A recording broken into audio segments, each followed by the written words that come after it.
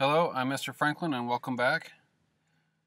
We're going to continue with our kinetic energy by solving kinetic energy problems looking for mass. You can follow along with the document, and if you'll scroll down with the attached document you'll find a thing that says finding mass, and we'll begin with our example. An egg dropped from the second floor balcony has a speed of 10 meters per second just before it hits the ground and has a kinetic energy of 0.343 joules. What is the mass of the egg? So I've gone ahead and drawn our picture. I've got a cliff. I've got my egg. It drops with we have an energy of 0.343 joules.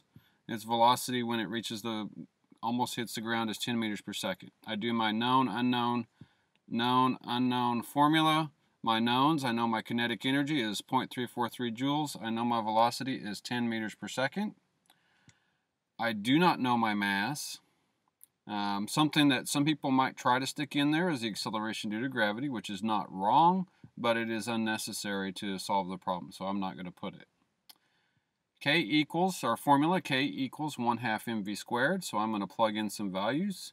K is 0.343 joules equals 1/2. I do not know my mass, that's what I'm looking for, and V is 10, so 10 squared. 10 times 10 is 100, times m times 1/2 equals 0.343 joules. Half of 100 is 50, so 50m equals 0.343 joules. Divide both sides by 50, and you will get a mass. Let's check it in the calculator. So 0.343 joules divided by 50 equals 0.0686. So our mass equals 0.00686 kilograms, which is about 6 grams. It's a pretty small egg. Okay. So you have some more practice problems. Go ahead and try those real quick. Okay, welcome back. Now we're going to be looking for velocity. And I'm using a problem from previous.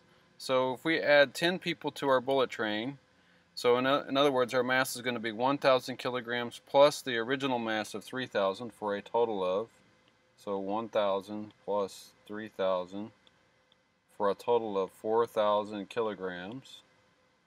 Okay. Our train can still only produce 135 million joules, and we have our mass of 4,000 kilograms. What is the new velocity? Okay, so our equation is still the same. K equals 1/2 mv squared. So we plug in our K of 135 million joules equals 1/2. Our mass is 4,000. And we're looking for V squared.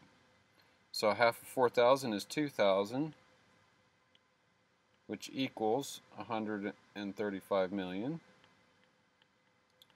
And we're going to divide both sides by 2,000,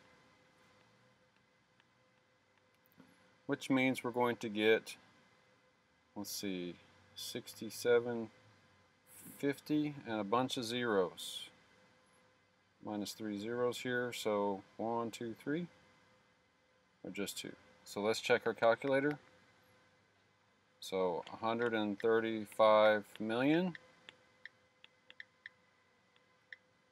divided by 2,000, 67,500. 67,500 is what I had, but that's still equal to V squared. We're not looking for V squared, we're looking for V. So I have to square root both sides. Be careful when you're using one of these basic calculators, because sometimes all you have to do is hit the square root function and it tells you right off the bat, and in other calculators that would be a mistake. So just be careful of what order you're going to do that in and know how your calculator's working. 259. So V equals 259 0.81 meters per second. Okay? So really this problem is no different than the others. We just have to be careful of our v squared. Okay? I always try to do a does that make sense check. 25 squared is 625 with an extra 0. That would be 62,500-ish.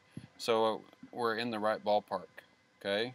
If you got a number bigger than 67,500, you might have squared it by accident. So just do a check and make sure you're doing your calculations correct. Okay, try those next two problems, and I'll see you again in our next video.